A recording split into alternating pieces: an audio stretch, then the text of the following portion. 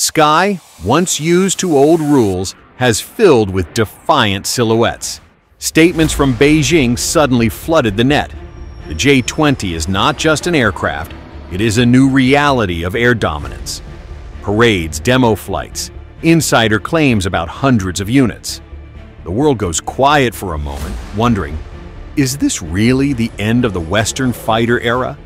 But behind the shine and headlines hide whispers about weak spots, about engines and tactics that have never faced real combat. Beijing's idol cracks, and even more.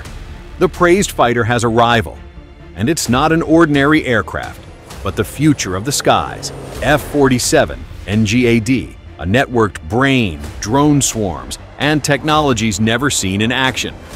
Who wins this game of mass production versus revolution? Numbers or ideas? Will the J-20 have enough power to challenge the ambition of the F-47? Or will the new American concept change everything? The F-47 is a maneuverable sixth-generation fighter, a designed platform with a combat radius of about 1,150 miles, a speed of over Mach 2, and an architecture that controls drone swarms and a vast sensor network. In contrast, the J-20 is not just another stealth jet. It's a heavy, long-range player that Beijing pushes into the sky by the hundreds.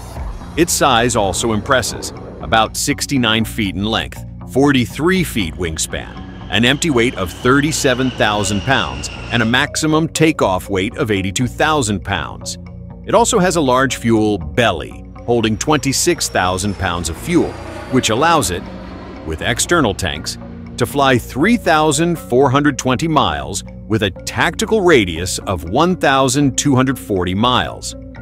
For the F-47, engineers focus on advanced stealth shaping, adaptive cycle Pratt & Whitney engines, over-the-air software updates, and high modularity. Also, the jet works not just as a unit, but as a combat network hub.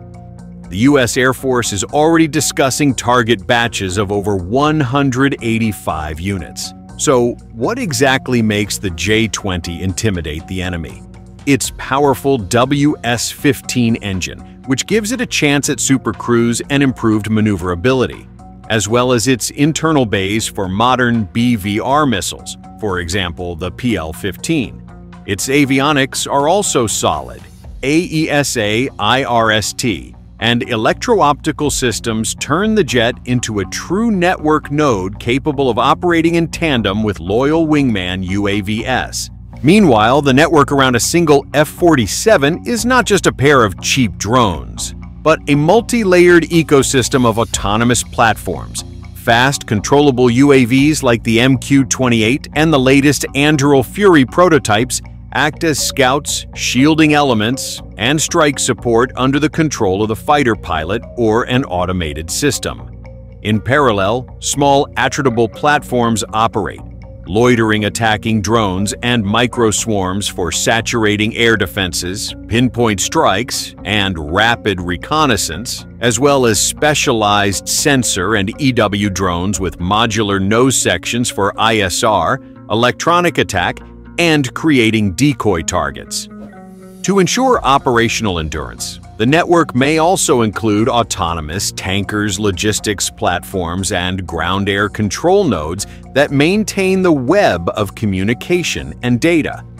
All of this runs in man-in-the-loop or autonomous mode, relying on AI and the overall CCA architecture, which is why the U.S. invests billions into these systems, allowing one F-47 to control dozens of UAVs at once and multiply the effect of a single sortie.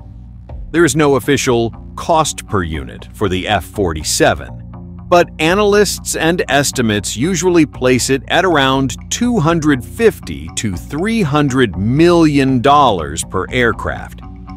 In USAF budget requests, large sums are outlined. In 2025, about $2.7 billion was requested, and forecasts mention $19.6 billion over a 5-year period, underscoring the scale and expense of the program.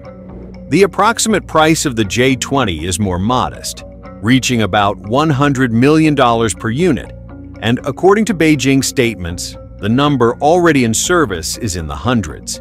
In reality, the duel in the sky is already underway, and it's happening on two levels at once, real and conceptual.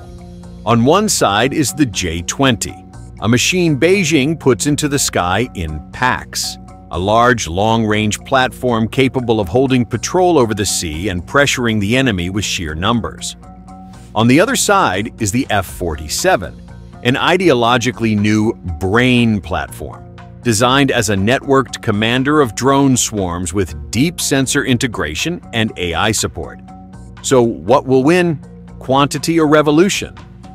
There are several shocking realities in this confrontation that explain why the stakes are so high. The J-20 has already left the prototype phase and become an operational aircraft. Many machines in service mean a real combat presence. Its path was not smooth. The long engine story and the difficult transition to the domestic WS-15 largely defined the platform's combat readiness. Now, the J-20 is evolving from a fighter into a network node, avionics upgrades, UAV integration.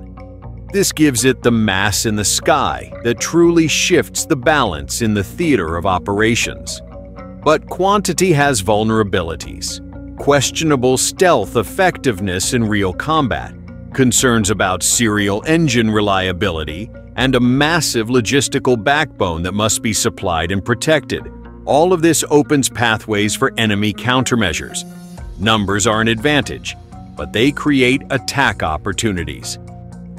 The F-47, in contrast, is built on a different kind of math.